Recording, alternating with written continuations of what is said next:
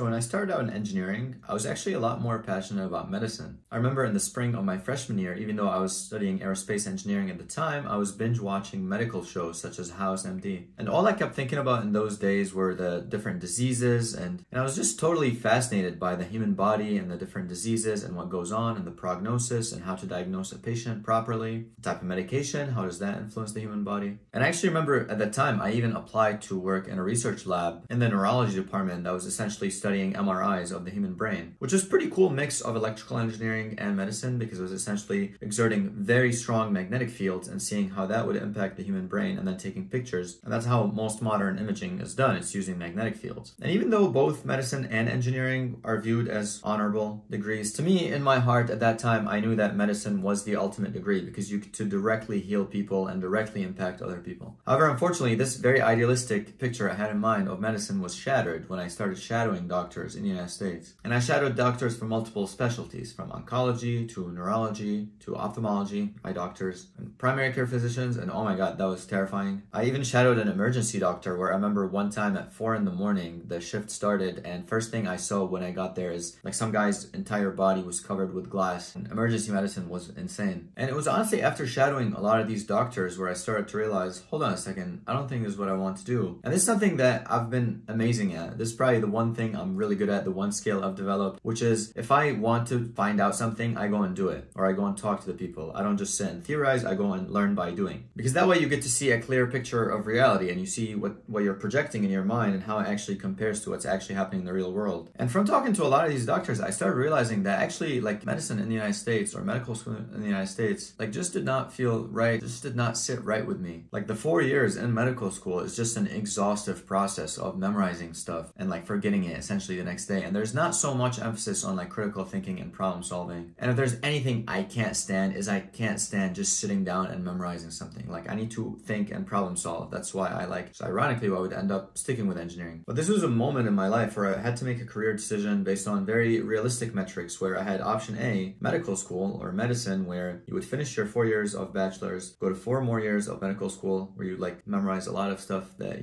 will probably burn you out, and by the time you graduate will make you, I don't even know, you probably can't even think anymore. And then I'll probably have to do like 3 or 4 more years of residency or specialization since I did not want to, well, everybody has to do that. And then because I wanted to specialize in something like being an ophthalmologist or a neurologist, like because I'm really fascinated by the eyes and the brain, which kind of makes sense that I ended up studying electrical engineering because these are like electrical systems. So you guys, this is why you should start a YouTube channel, because you'll be like recording a video and you'll say something and you'll just have like a aha moment of self-awareness. But anyway, so option A was like be in school for like 12 years, be in a lot of debt and start your life in your early 30s, which because I was not very committed to it, I was a lot more committed to the idea of it rather than the thing itself. It became very much easier to pursue option B, which is an engineering degree, which is, hey, it's only 4 years, you're gonna graduate and you're gonna get a job, and if you don't like the job, then who cares? You only spent 4 years on this degree anyway. And honestly, this is what I love about engineering, especially in the United States. Like it's a 4-year degree that teaches you how to solve problems and think critically, and if you don't like it, the total investment was only 4 years of your life, you know, versus like the 10 plus years in medicine. And I'm so happy I made that decision, and the reason I made the right decision is because I was honest with myself. I told myself, okay, medicine in my head sounds very idealistic and noble, and I was just kind of more fascinated with the idea of it. And then when I went and shadowed real doctors, I realized, okay, no, this is probably not what I want to be doing. I don't think I can commit to this for like 15 plus years of my life. I don't even know what I want to do next week. So then I tried to do like a little compromise where in my 3rd